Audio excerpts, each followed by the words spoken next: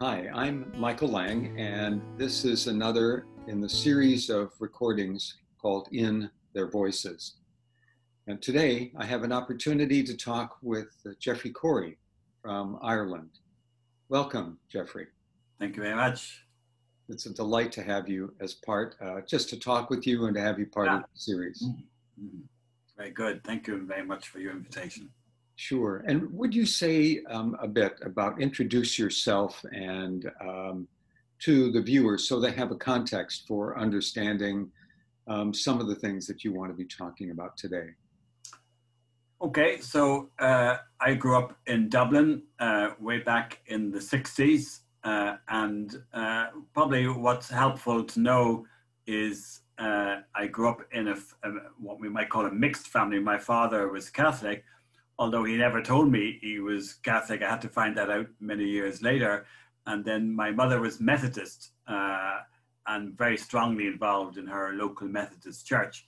So I was introduced to that world, to Methodism.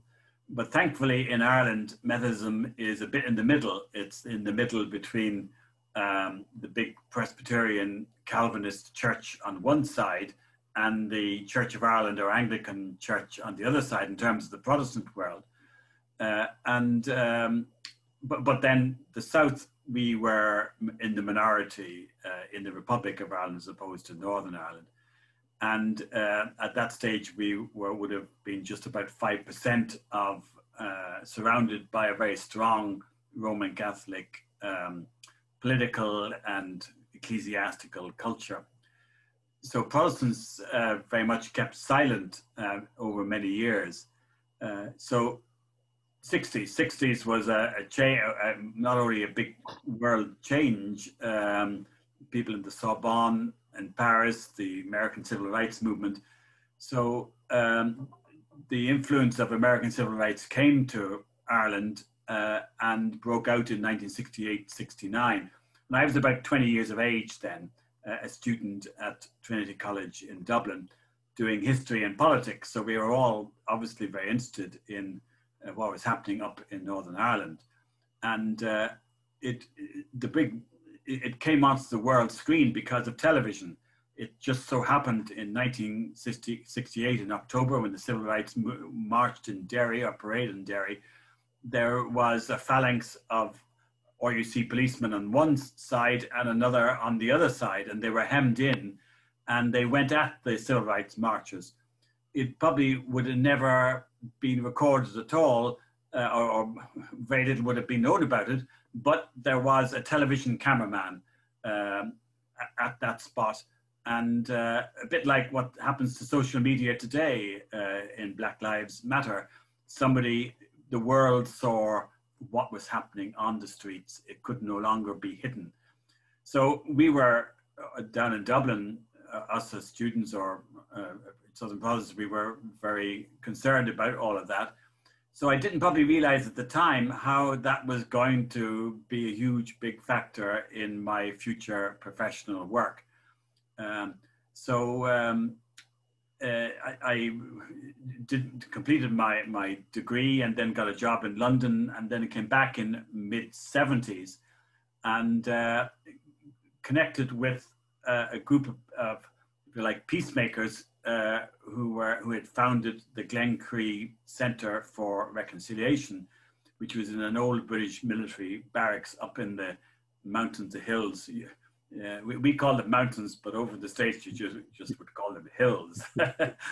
And I connected with them,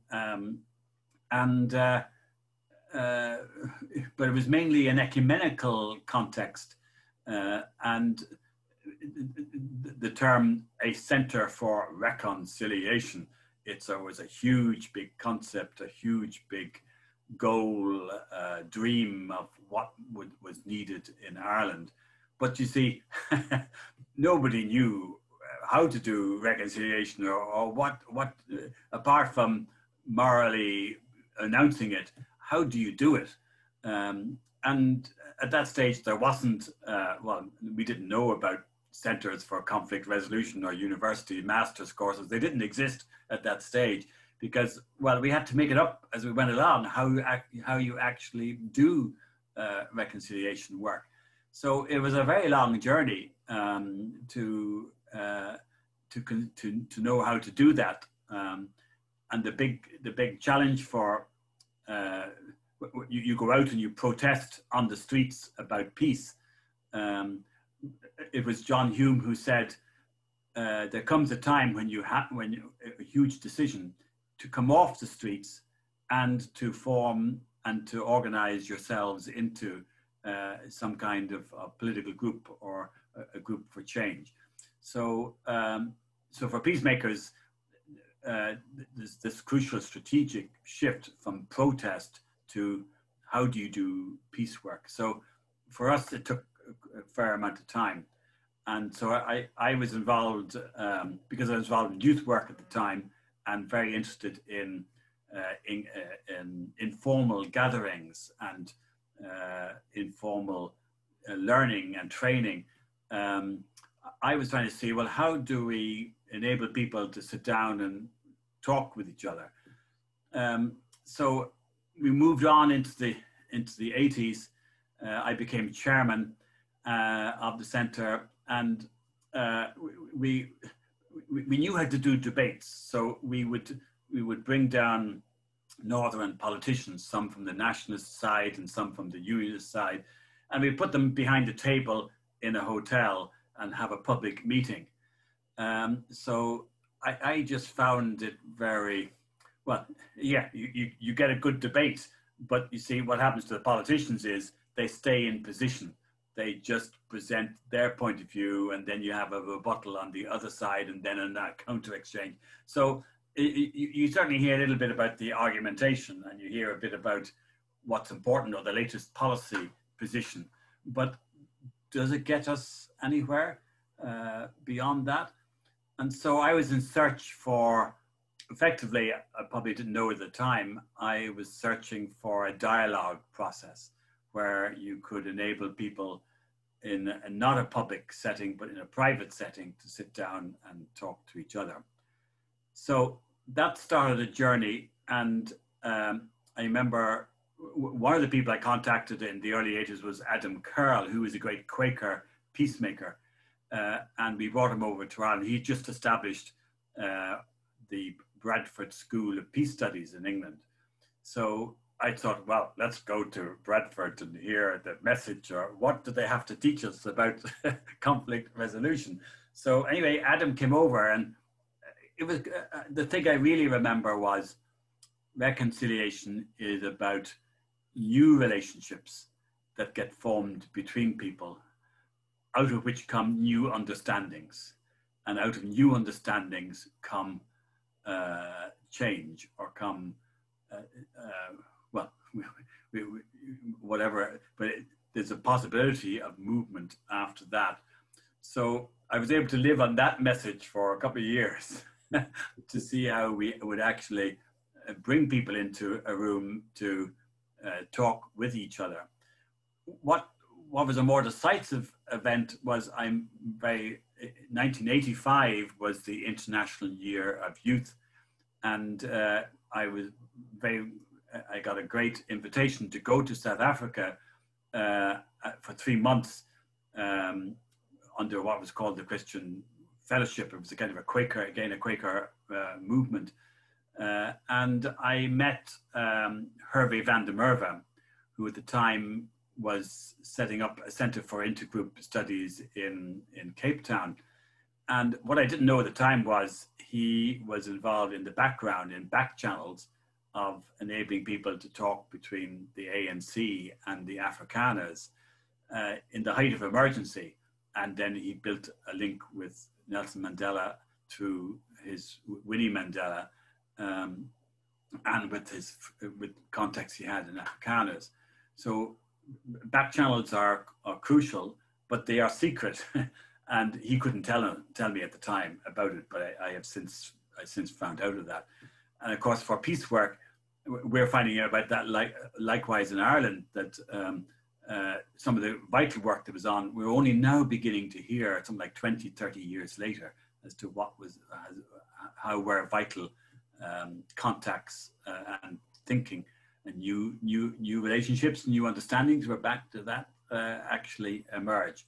So anyway, the point I want to come to is he showed me a new book that had just been published, and he passed it over to me, and it was Getting to Yes by Roger Fisher and William Ury. We know him as Bill Ury.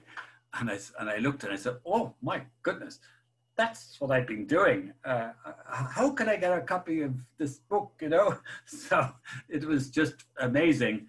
Of course, about 10 years later, I realized, well, that's too much into problem solving. Roger Fisher, who I did actually meet a few times and visited him on his island of Martha Vineyard. It's too business oriented, and the problem. There's a lot of work that has to get going before you get to the problem solving stage. So that was all before me in terms of learning about where to come. So anyway, I came back from South Africa in the mid 1980s, and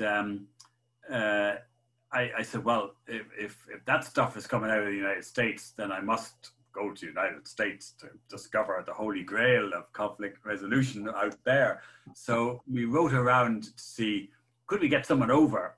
And we approached the Quakers in Pennsylvania, in the capital of Pennsylvania, which is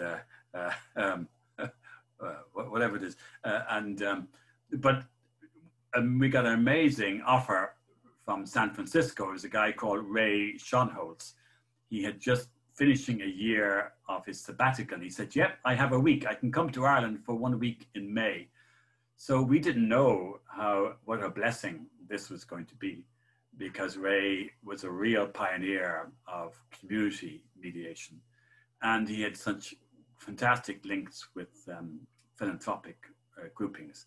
So we got him to Dublin, and I also shared some of the costs of getting, and got him up to Belfast as well. And well, in Ireland, we're used to, you invite a few people to a meeting, and you might expect 5 to turn up or 8 to turn up. Well, we got something like 15 to turn up or 20 to turn up to Ray's meeting. So I said, oh, we're definitely onto something here, whether for myself or for others, there's something important here. So he introduced us really to the whole world of mediation and community mediation in particular. But what was the real blessing was when he went back home to San Francisco. He managed to get a grant from the Eisenhower Foundation to invite 2 of us, and it turned out to be 3 of us, from Ireland to go over to San Francisco.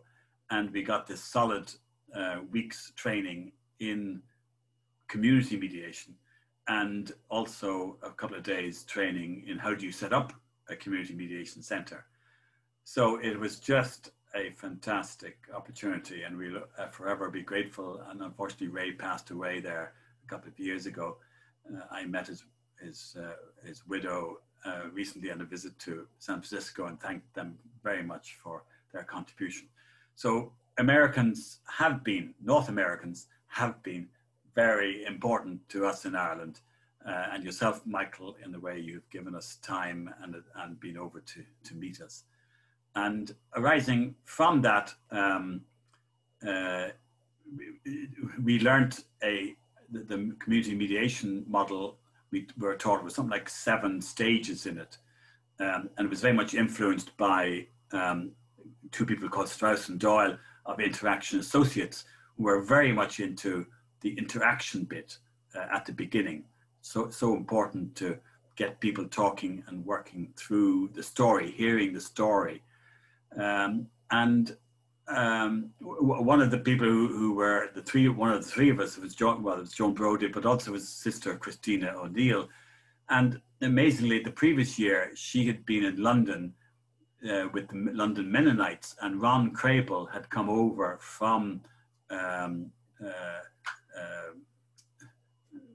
Pennsylvania direction. Is Akron, I think, isn't it? where the Mennonites were headquartered. And so she was having detention because the Von Crabel model is only 4 phases or 4 steps. And we had the 7 stages of community boards. So which model were we going to teach? Were we going to teach the 4-step thing or the 7-step thing? What we loved about the Von Crabel model was he called it storytelling. And that, for us in Ireland, we're big into hearing the story and hearing the relationship. So we sat down, and so I'm going to show you, see if we can put up on screen what we came up with.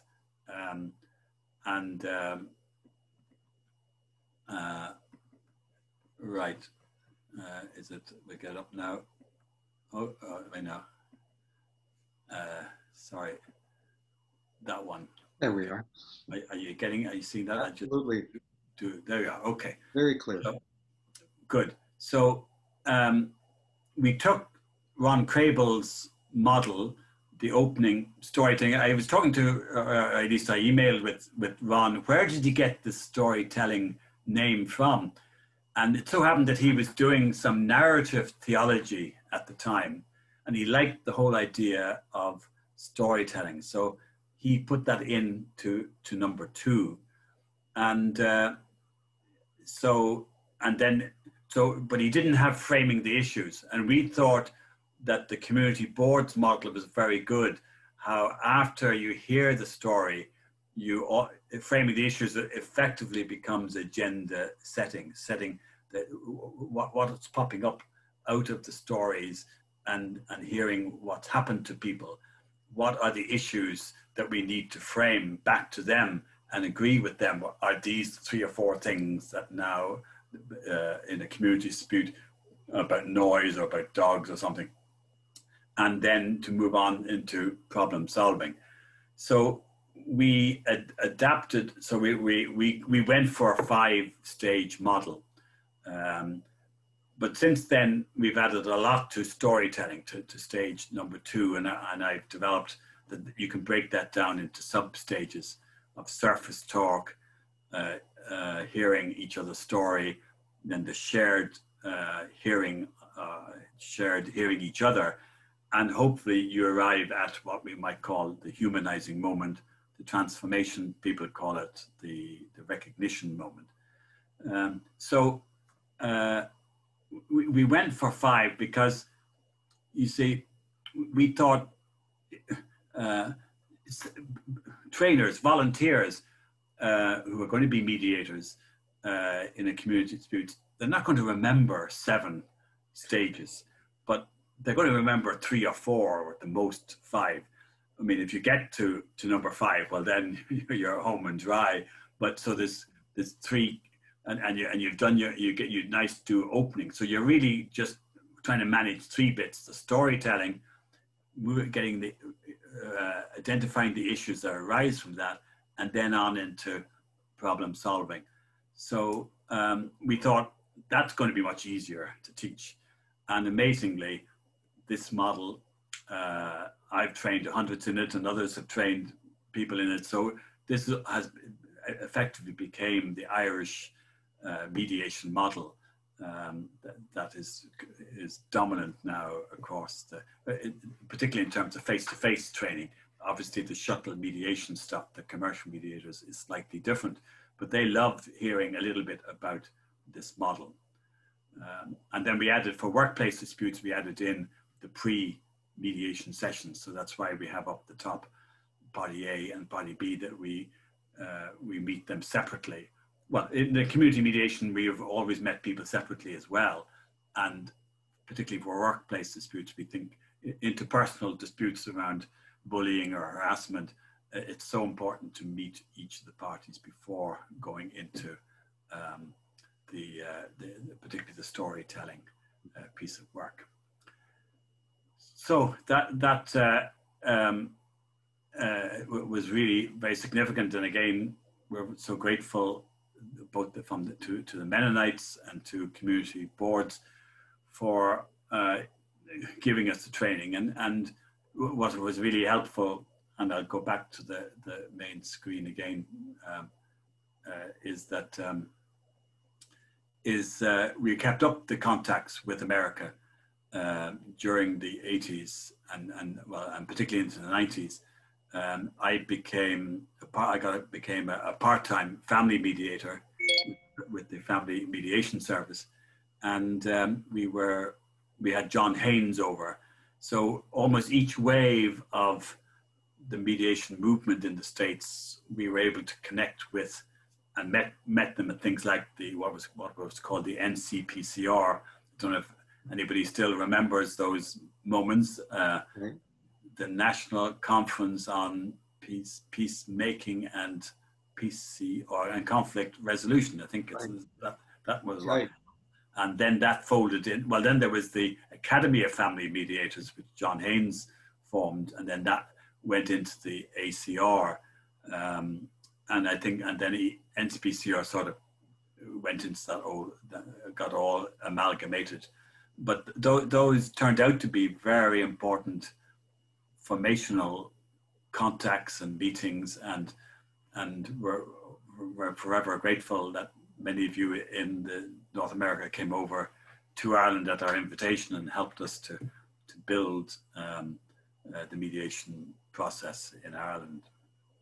But the wonderful thing, I'll just interrupt you for a second, as I listening to you, Geoffrey, is that rather than just sort of swallowing whole what you may have heard, whether it was from Ray Schoenholz or Ron Craybill or Adam Curl, you figured out among yourselves the way in which to take those ideas and manage them and reorganize, shape them so that they fit the people and the culture with which you're working. Well, we were very blessed with our own thinking processes, or people who'd come from different worlds. The kind of Delmer came from therapy, and somebody else came from, Mary Lloyd came from the legal world, and so we had a blending of different professions and different skills. So that was all in the mix as to figure out what was going to work. But what's been fantastic is that the storytelling approach has become the dominant process, at least up to now. I'm afraid commercial mediation has come in at the top, and we're afraid that they are taking it away under legislation, and we're losing the joint face-to-face relational work that still needs to be done, and not be dominated by the shuttle. Obviously, we have to learn about shuttle.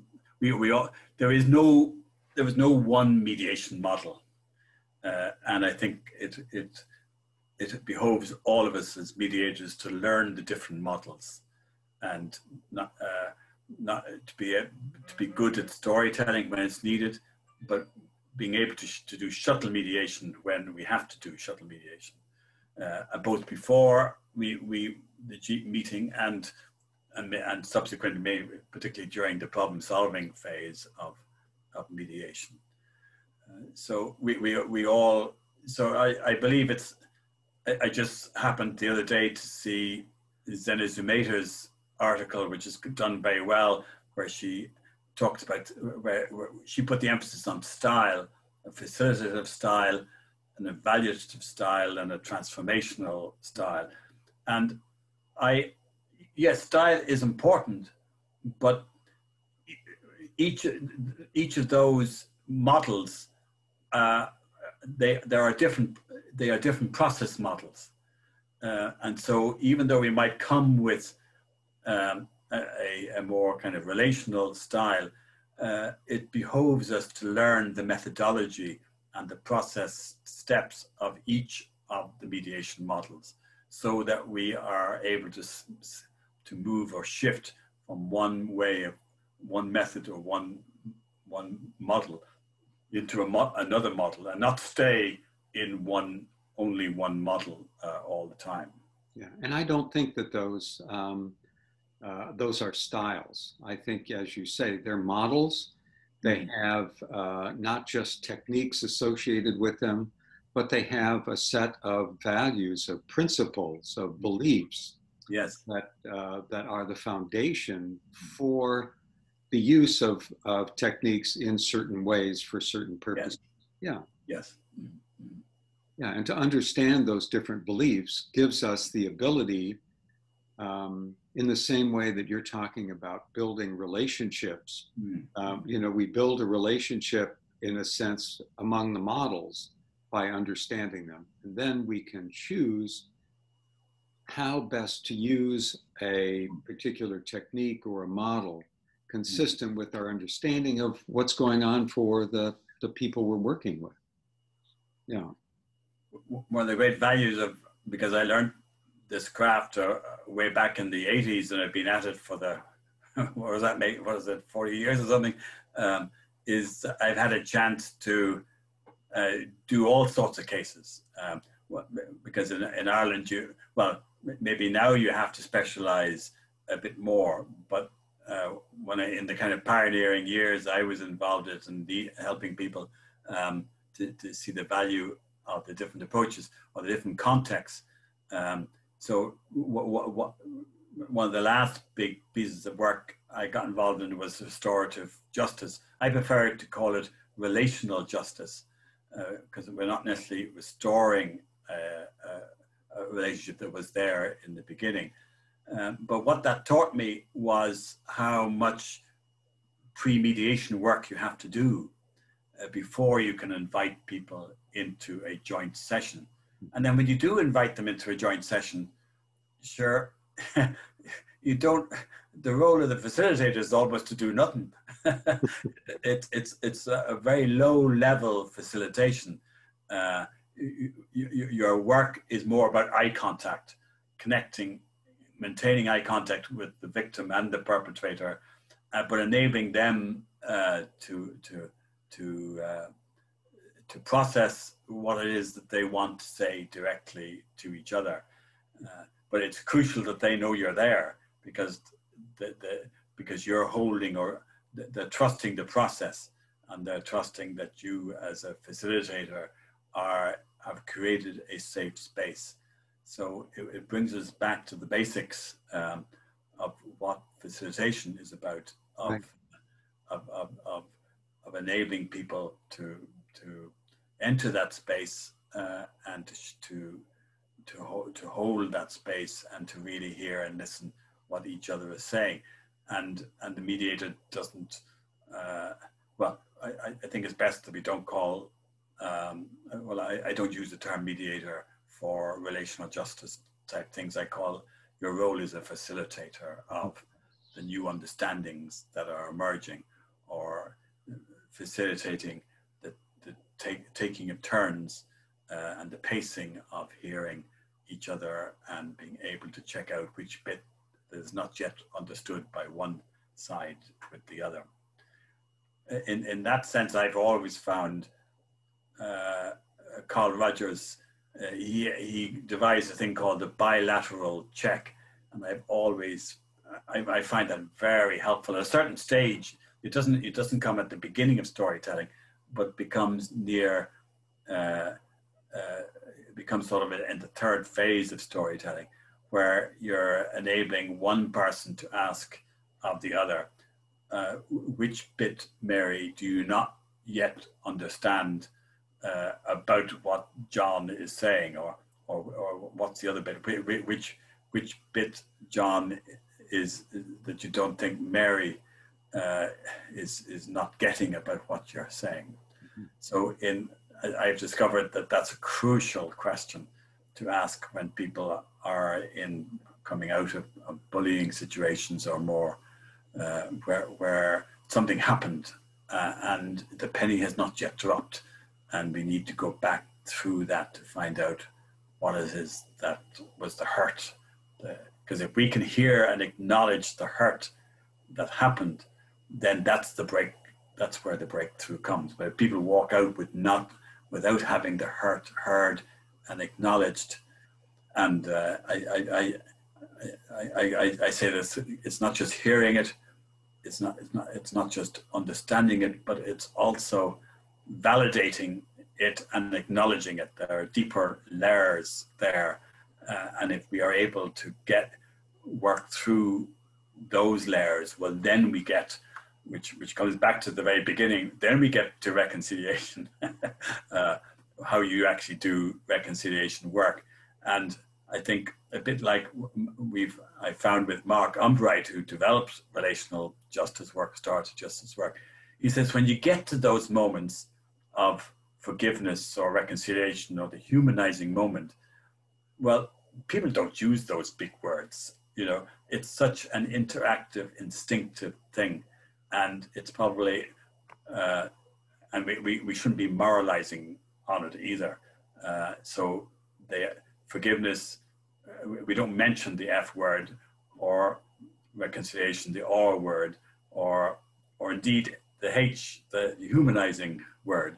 But it's there, it's happening, and well, maybe in the work afterwards. But I think I've found in reflecting on those moments that you discover how sacred those moments are, and they are deeply connected to spirit.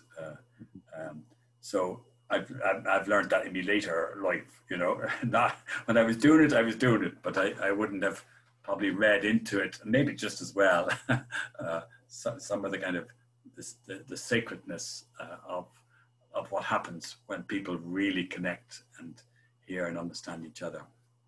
And I think what's interesting, Geoffrey, as I listen about this, I'm thinking that all that you've talked about with regard to relational justice is equally applicable in different ways to a family dispute, a workplace dispute, a community dispute, in the sense that if storytelling is important, if it's important for people to be heard, and validated, for what they have to say, then it can also be helpful when people are just engaged in what we might think of as problem solving, deciding what to do, for example, about a sum of money that doesn't have the same spiritual quality as you've described between a perpetrator and a victim,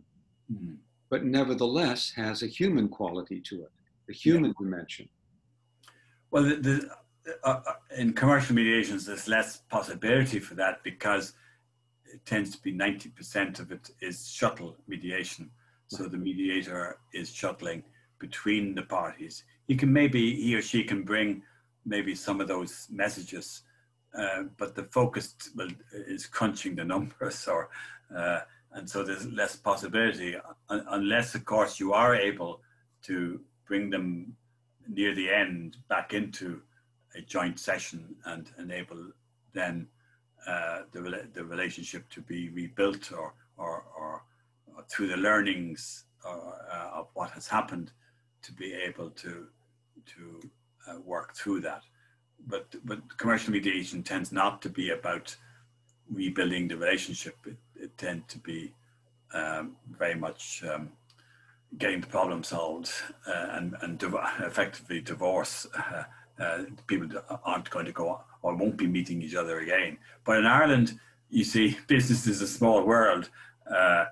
You could well meet up again, or the next generation. Oh, my father was in a dispute with you lot 30 or 40, and he told me about this or told me about that. So, you know, we're a small society, and that's why relationships still are, well, I hope they will remain important. That's been so much a key part of our culture. Whether it's going to change or is changing, hopefully not. And that keeping relationships will remain embedded, that it is embedded in the culture, and hopefully it will stay embedded in the culture. And I wonder if that leads us to talking about your work at at Glencree and your work with people whose relationships have been fractured in ways that are where there's not just an upheaval, but there's also violence. Okay. Well, I left the story a bit about at Glencree. I was never employed by Glencree, but I've been in and out and helping them at doing different things.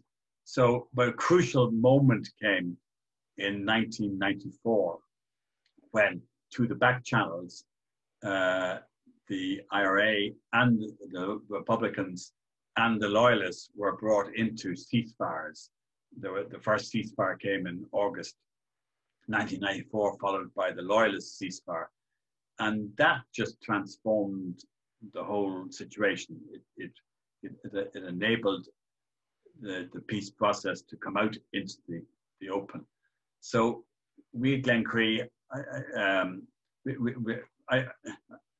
we started a political dialogue workshops. So just I left off the story, I think, about where I got in contact with the states and the mediation and so on.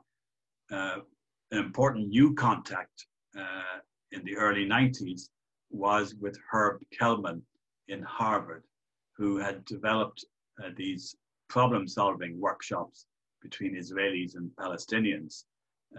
And he probably had a role to play in the backup or in the early days of creating the peace process, because some of the people he was involved in were also part of the back channel Oslo talks, which the Norwegians facilitated. And that was an amazing experience for us because, well, if a small nation like Norway can be operating in the background, well, of course, we Irish, we can even do it better, you know.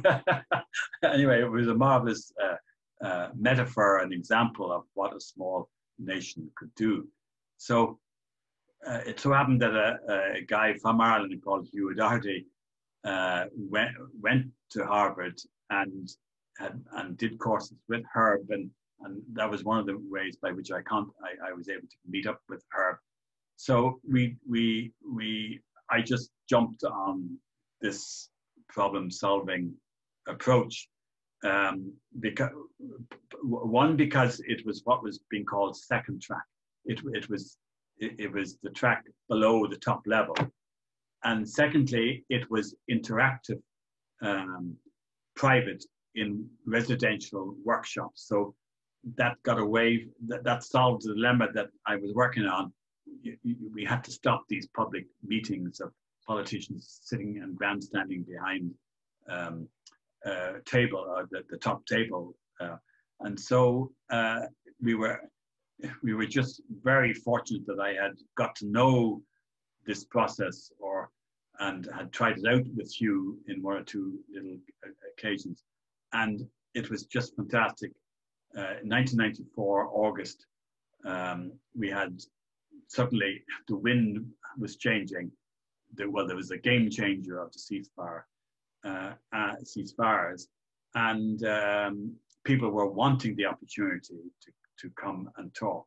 And so there we were, Glencree. We had just reopened Glencree. We got some money together again. Particularly American philanthropist called Chuck Feeney enabled us to get the program going. And so we had the center opened. We had the political wind in our favor. And the challenge was, could we do it? And we devised, I adapted problem solving to political dialogue.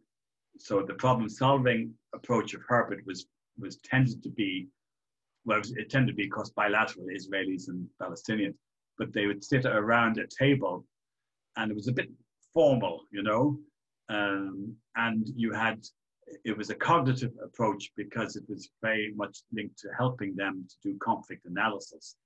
And so the aim was that they as academics, who could be neutral, and might be one or two other academics, would come in and to help the politicians think through and analyze and work through solutions. So that was particularly true for the period, the pre-ceasefire period, if you like. But when you get the ceasefire, we, again in Irish storytelling mode, we threw out the table and we just had seats circle. And at Glencree we had this wonderful little room with a fireplace, and we got middle-class families up in Dublin who were throwing out their sofas, wanted some place to dump the sofas. So we said, oh, we'll take them. And so we had a kind of a circle. Well, it was a square room, but effectively it was a kind of circle. And they were sitting in sofas. Now, of course, some people will abuse sofas and fall asleep during, particularly after the night before.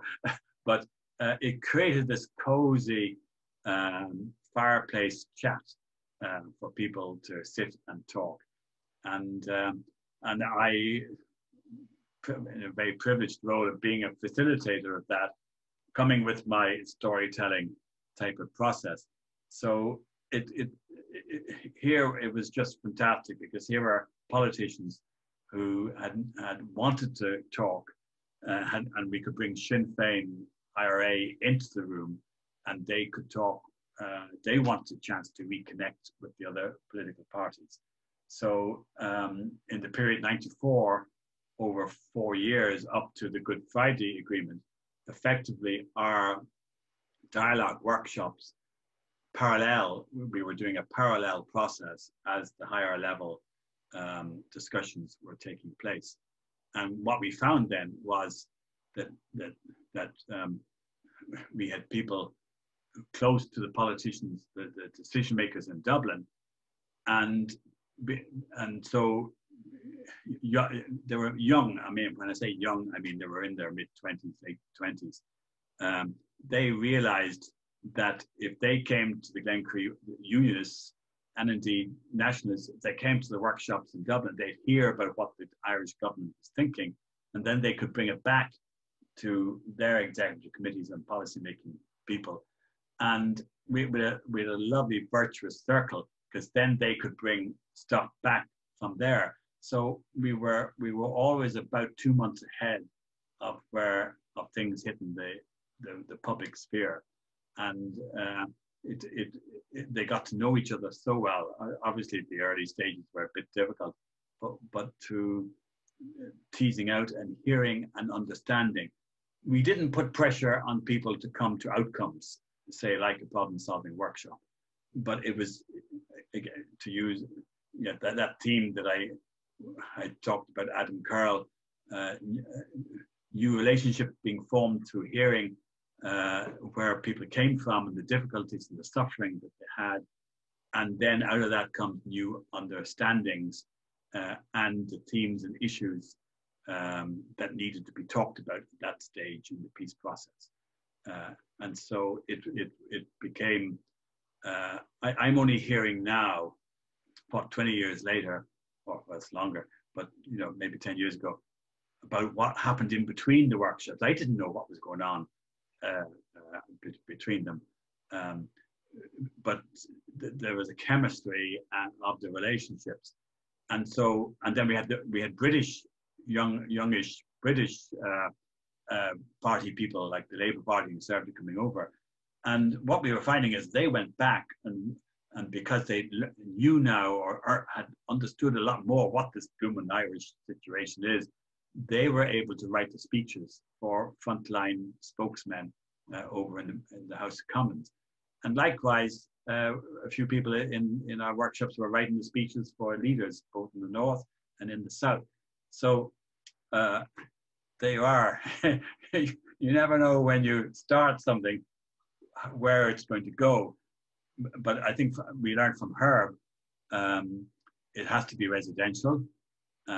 His work, I think, tended to be about 4 or 5 days. Ours was weekends because the lads couldn't, they were mainly lads. And that means men, in case it doesn't transfer across the Atlantic. Although we were trying to get women involved, but politics up north was very male dominated at that stage, and so so I'm saying it was because it was residential and in Irish style, then you had a nice meal together, and we did have whiskey there, and we did have wine or beer with an honesty bar, put money in.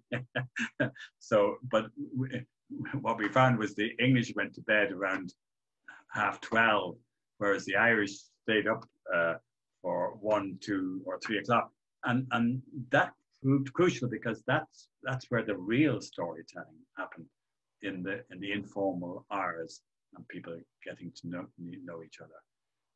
So the residential, the informal, and we did it like what Herb was discovering. You keep doing it. You don't just have one, but you keep inviting back the same people. But we never met. We never created a closed workshop. We always invited others to come because we were linked to party structures, political party structures, I mean. And it just developed in an incremental way. So it was a great experience. So that just to complete this bit about political dialogue, after the Good Friday Agreement, we kept doing it. But in that case, it was now the pro-agreement people meeting the anti-agreement people. And amazingly, of course, some of the people that were in the room before the Good Friday Agreement were on the anti-agreement side. So we had built up the contacts, so they wanted the chance to come back and to explain to the pro-agreement people some of the issues. And then the other phase after 2004, when the Northern Ireland executive collapsed, we did a crucial piece of work with the DUP, which weren't party to the agreement, but they came down and met with Southern politicians, and leading to the 2007 agreement, the St. Andrews Agreement, that got the executive back up again. So they are second track dialogue workshops can play a crucial role in keeping the momentum going, enabling people to talk to each other, and allowing new ideas and the circulation of ideas to happen. And you're thinking, though, in addition to having that extraordinary experience of playing such a vital role, you've been thinking again about how you structure multi-track diplomacy. Yeah. Is there something you want to share with us about, some of that? I suppose that at that time is that coming up yet? See the right, there we are now. Oh yes, brilliant. Yeah. So what's emerging in the last couple of years is a notion of multi-track. So what I've been talking there about was track 2, which in Kelman's terms is the sub-leadership, or the influentials who are on their way up, or the influentials who aren't at the top table but are connected to the top table. So the terminology here is unofficial. It's not track 1 is seen as the official government layer, and it's as things are teased through and worked through at track 2, and that can happen in problem-solving workshops as well. But indeed, some of our dialogue workshops moved into problem-solving at stages. So the next thing that sort of came along was between track 2 and track 1. And so it has been called in the literature track 1.5. And when we look back at what happened in our peace process, we can pick out different types of things where officials, that's diplomats or government officials, met unofficially.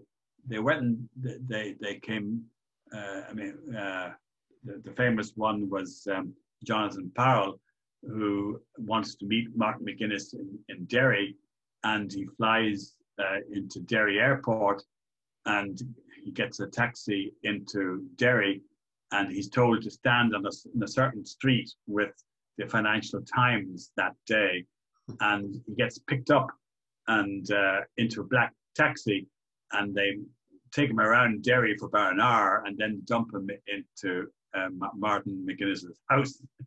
And so that's an official.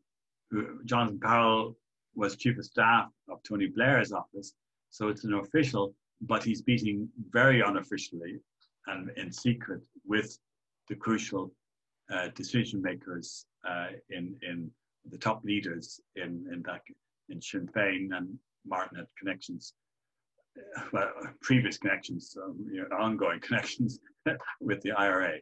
And we're now learning, again, because this was never talked about, we're learning more about some of these things that happened behind the scenes, but leading up to negotiations, during the negotiations, and in the implementation, particularly the decommissioning of arms. So it's a vital area. And I should say that this is also about internal mediators or internal facilitators. It's not Americans flying in by helicopter or otherwise from outside, solving it for us. Here we were very fortunate in Irish people coming forward, therefore internal to the culture. One of the most famous people who did this huge piece of work was Father Alec Reid, a Redemptorist priest in the Clonard Monastery, and he could be described as track 1.5 in connecting politicians and with the Irish government and other, particularly the Republican community. So track 2 became quite well known. I mean, it derives from Hugh Montville. No, anyway, from Montville. He was he was in the American Secretary of State's office, and he realized that you could. He was track 1 professionally, but he saw the value of track 2. Now, I remember going to meetings or conferences in the States, and I met Ambassador John MacDonald, who was a bit like Montville, and he and Louise Diamond, they developed what was called multi-track diplomacy. Right. So up to then, track 2, Montville had always described it as diplomacy, but it's us as peacemakers. I think we need to reframing the word diplomacy, because it's actually about peacemaking and peace building. And for me, those are two separate, they're two sides of the coin, but they are different types of work. And when I remember meeting John MacDonald at one of those conferences like NCPCR or something, and coming from civil society or coming from Glencree, I thought, wow, that's fantastic, multi-track approach, multi-track diplomacy or multi-track peacemaking. But they came up with 9 tracks, and they described that as the business involved, the journalists involved, civil society groups, local citizens, philanthropists, universities. So, but some of these are vertical. The churches operate at the different levels, the different tracks. So what we're trying to do here is building on on a multi-track approach, or taking that concept that John MacDonald Louise Diamond developed, but more talking about levels or layers.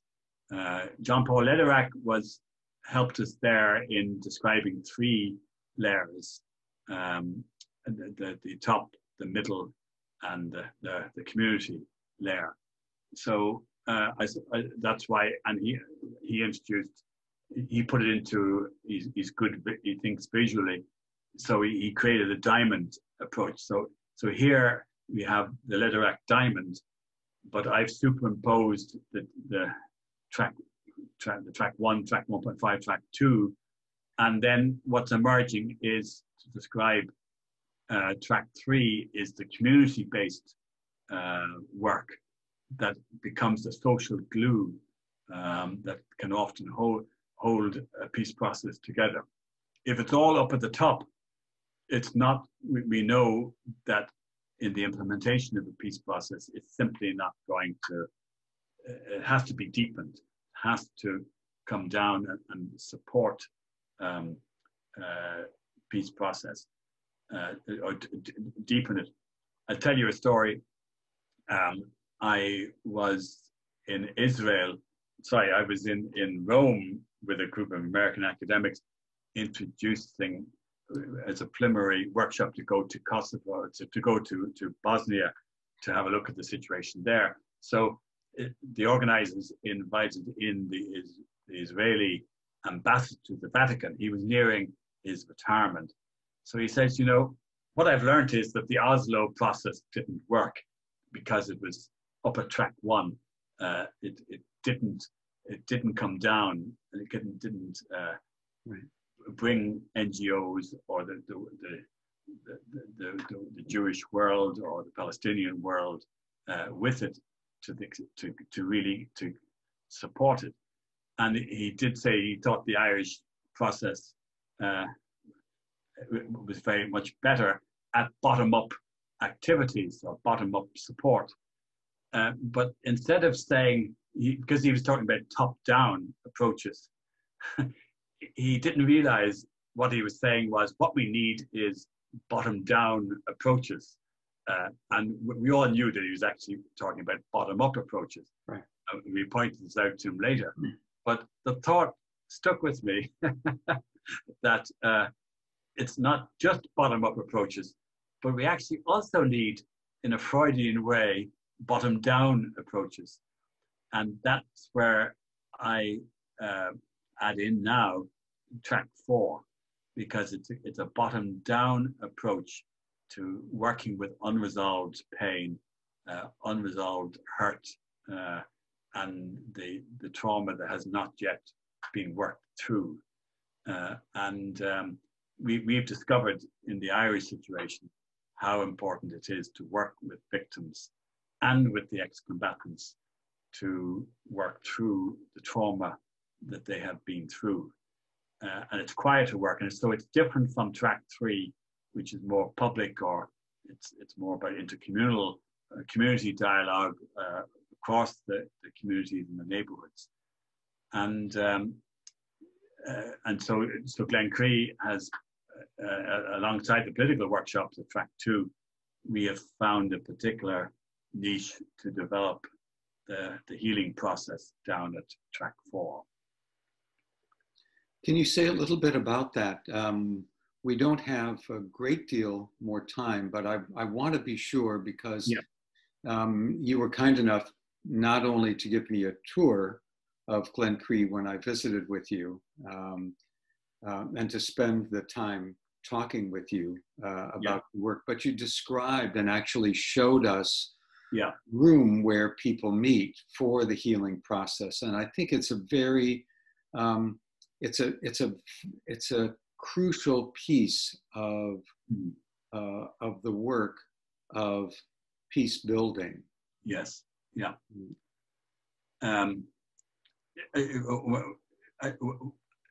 When you use the term peace building, I see the relational work as about peacemaking, and I see the blocks of peace about peace building. And when I mean blocks of peace, in our peace process, it was different stages that we got to, different either statements or declarations or agreements before we got the Good Friday Agreement. The Good Friday Agreement is seen as a big moment, but in fact, something like 20 years of work went into that, and based upon that, I've identified 8 building blocks that we got to. So that's the peace building, are those blocks, those large, and the peacemaking is relational. Is exactly, and it's when people are the dialogue that needs to happen, and the understandings that need to happen. So, if we're doing track 4, what's crucial is we were lucky that in the more recent work we've done, the Protestant Unionist population found it much more difficult to come to terms with the violence. But we managed to make contact with a group in the border area, the border area meaning between the south and the north, where ex-policemen and ex-army people, they were retiring out of that work, but still with memories of the past and still suffering or still being affected. And of course, when they came out of their work into retirement, it started to come up into dreams or come up into nightmares. And their particular group worked on trauma recovery, on storytelling. So the bit that we were able to contribute was that they would have seen the South as the haven, safe haven for Republicans. That's not actually what happened, but that's their perception of what happened. Well, I don't say it didn't happen. Of course it did happen, but the state, there was a misperception of what the role that the state actually played. So we were able, in our Glencree room, we were able to have space for about 40, a circle for about 40 seats. We're a bit reticent about going up to 40 seats. We thought maybe an inner circle might be better and then an outer circle, but then that created a primacy of the inner group and others listening in the outer group. So it was terribly important that we had one big circle. And so families, husbands, wives, particularly husbands who were in the police force and in the army, but also wives who had those experiences of, would their husband ever come back? And they'd be waiting up till early hours in the morning. So they went through a lot of trauma, and it was only after the Good Friday Agreement could they then relax, but still major mistrust and suspicion between them and their local neighbours, particularly Catholic farmers, as to whether could they ever trust them again. So what we did was we brought from our side down south, we brought together key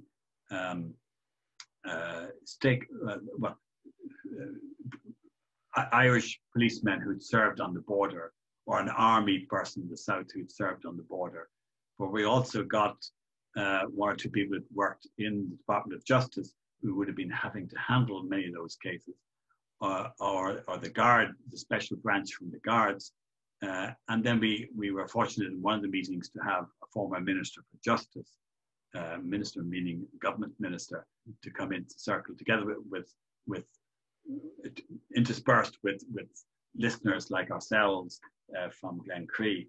So it was an amazing experience for them to come so that they could tell the story, not to themselves, but to these others outside the state. And for many, they had traveled very little to the south, but to be welcomed to a safe space so that their story and their hurt and their pain could be heard and acknowledged. was, we call it the speak out moment, that they're able to speak out. They've got to the stage of not just holding it to themselves, but talking among themselves, but now being able to tell the other what they had been through. And so for me, those are moments of deep acknowledgement, that we could acknowledge and hear what they had been through. And there was a little bit from our side of to correct or to work through, for us to make some sense of their perceptions of us, and to help them to understand some of the realities that we had to face and that we had to in our struggle against the violence of the IRA. And so therefore it was a double agenda of hearing the stories, but also of working through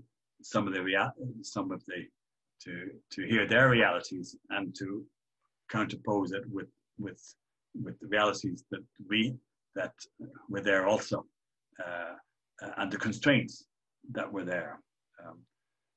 So we did that about 3 or 4 times with that particular group, and we've done it with other groups since. We did this work with mainly Catholic groups much earlier, immediately after the Good Friday Agreement.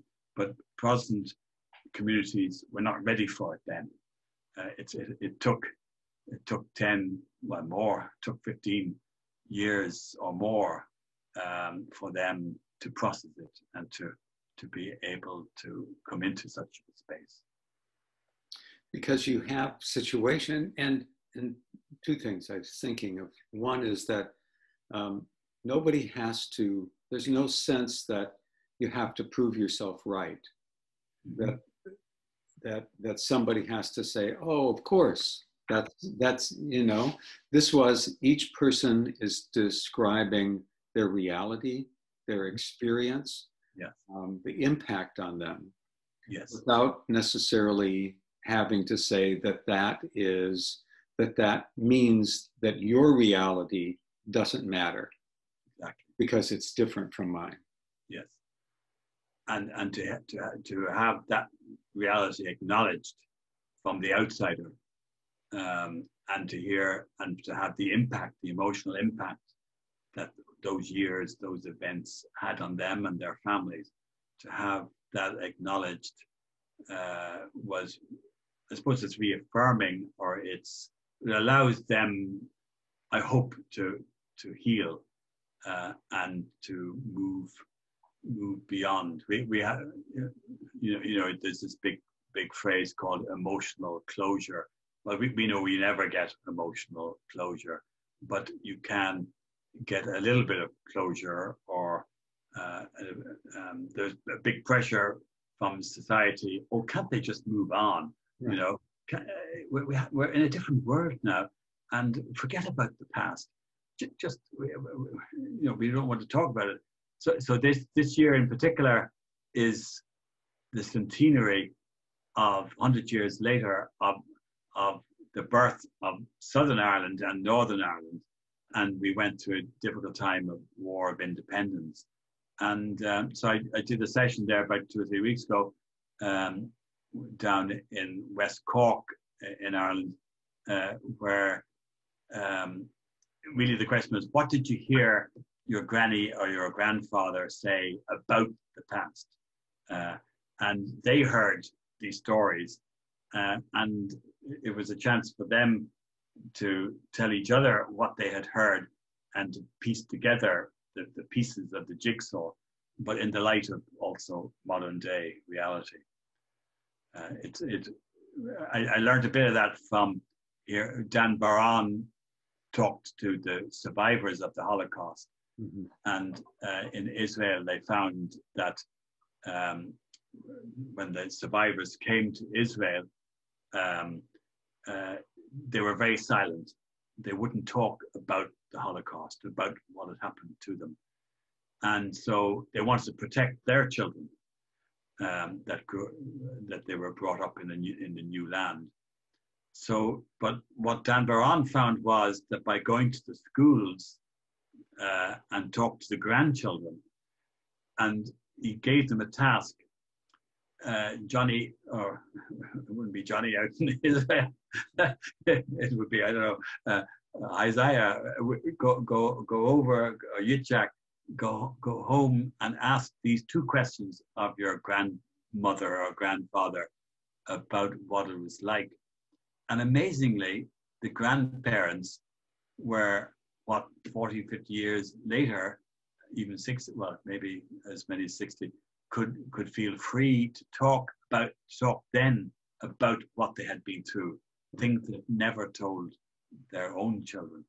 And so the grandchildren then would run to their parents. Oh, daddy, mommy, do you know what Granny told me? Do you know what Granddad told me?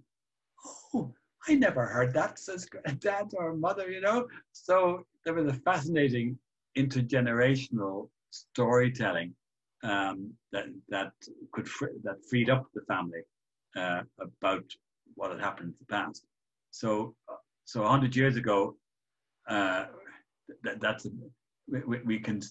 we still need to do work on what we hear from the past and what's handed down to us, and also maybe with also historical realities of what that we can learn more about what actually happened. Yeah, either because, I mean, in this country, we're still dealing with the Civil War. Yeah. And people's perceptions about what the Civil War was about and who fought and why. And it's 100 and almost 150 years later. Mm-hmm. It is more than 150 years. The Civil War in this country ended in 1865. Yeah. And you still have, you know, people who tell stories. Now it's because there's so many generations that have passed. But there's still stories that have been passed down, you know, transmuted and modified and retrofitted in order to accomplish some current need. And and if this country is ever going to really get past that, it isn't just the passage of time. Yeah, those stories need to be heard and shared, but it might take 2 or 3 stages that you share it among your own group before you're able to share it with others. I mean, I found for some of the folk in West Cork who have now fully integrated into, they were Protestants, they've fully integrated into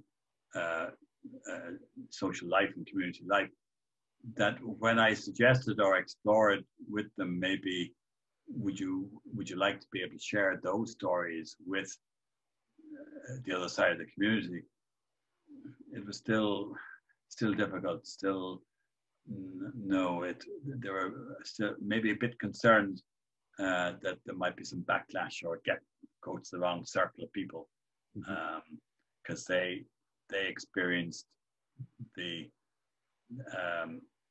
when some of the stuff came out about 20 years ago, some rogue elements came and knocked down the gravestones of those who were killed around that time. So you can see it's amazing how is it a virus of violence, or a virus that stays on, but there's something, there's the gut thing that gets taught and retaught. So that's why we're doing a bit of work on narratives, about how do you reconstruct narratives. But well, the sociologists will talk about reconstructing narratives, but it's a relational piece of work. You can't talk with people about reconstructing their narrative. We need to hear, but there is about reinterpreting or rethinking the narratives as to what they heard, but what now needs, what's now relevant, or how we take the hurt from that and the toxicity from the past, so that we can take those key principles or key things in the narrative and we interpret them or reframe them for a new context, a very different world that we're living in now. And so that's where your work is taking you. That's the future for your work. It could well be. I think so. Yeah. We have to think through as to how we do that. But yeah, I mean, we've done it in some of the exchanges that we had between the victims who had gone through 3 or 4 stages of their trauma recovery. They met up with some former combatants on the Loyalist and Republican side, and so the no combatant wants to be faced with the question: was the violence futile? What did you achieve through the violence? And that's hard. That's a very hard question for them because they don't want to betray the people that they went out with or people who have died for the cause. But it's about a discovery that violence doesn't work, because what did the violence actually achieve?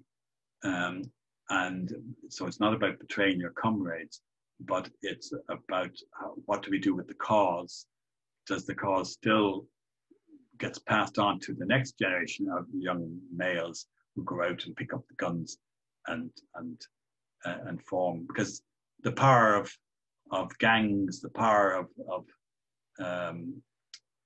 groups that are the adrenaline rush that young boys get. But we're doing a little bit of work in Haiti at the moment in a very difficult situation, and gangs are very strong. And of course, gangs are being misused or abused by the top level, the elite who import weapons and give them into the hands of the gang leaders. And as boys as young as 14 or even younger are going around heroes in their local scene. So we're what do peacemakers do about that?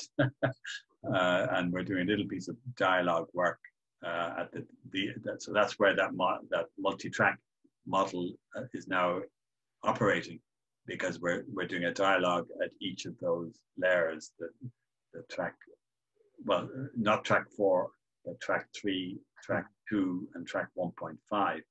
And we've got so far as we've had tracks at each of the levels. So at some stage we need to get what we call the vertical axis, whereby a number of people from track 3 will come and sit with track 2 and track 1. The trouble is we're in COVID and we can't have face-to-face dialogue, and it all has to be done on Zoom or on WhatsApps or in small rooms where they Zoom each other. So it's much more difficult, but the conflict analysis that is required and the hearing of the real stories of what's happening becomes terribly important to create some new consensus as to where their society goes. You know, when I listen, and we're going to need to end, unfortunately, and maybe after we end, we'll plan for the next conversation. But what I take from one of the things I take from our conversation, Geoffrey, is a reminder to be patient and persistent about peacemaking, because the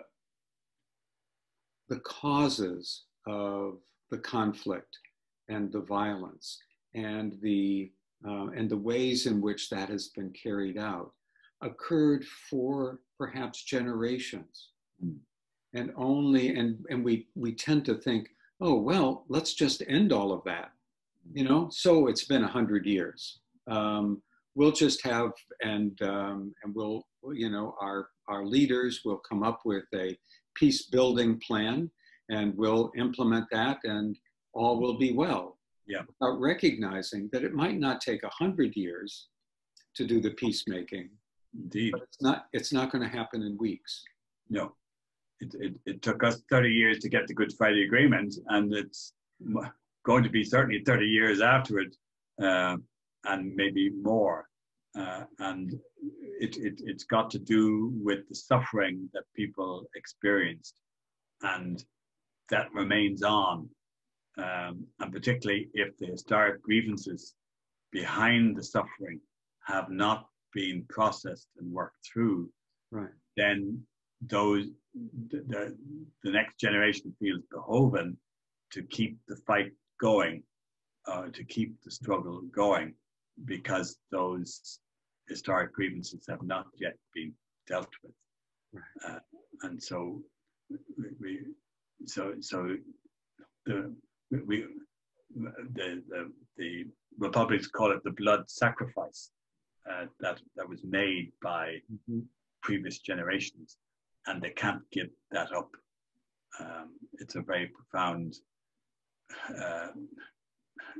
Well, we better not go into the theology of blood sacrifice. You know, it's both a sobering and an uplifting way to end our conversation. Okay. Because in everything that you've described, there is hope. And yet there's the reality of the difficulty of implementing the process that you've described. And yet there's the hope, because you've seen it have impact on individuals and groups. Yeah. So, Geoffrey, thank you for our time today, for the chance to talk with you and to hear your insights. It was marvelous. Well, thank you very much indeed, Michael, for the opportunity. Thank you. Thanks.